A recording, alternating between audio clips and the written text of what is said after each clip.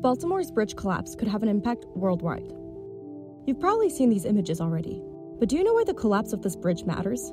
This accident does not only impact the city of Baltimore, but has a huge impact on the global supply chain, as this accident has put cargo traffic on pause in one of the biggest ports in the US. Does this remind you of any other incident a couple years back? Yeah, that's right, the Ever Given ship that got stuck in the Suez Canal for 6 days. This accident froze trades estimated at $10 billion a day. Our global supply chain has already been facing many curveballs. The geopolitical tensions around the world, the fluctuations due to climate change, COVID's impact still felt today.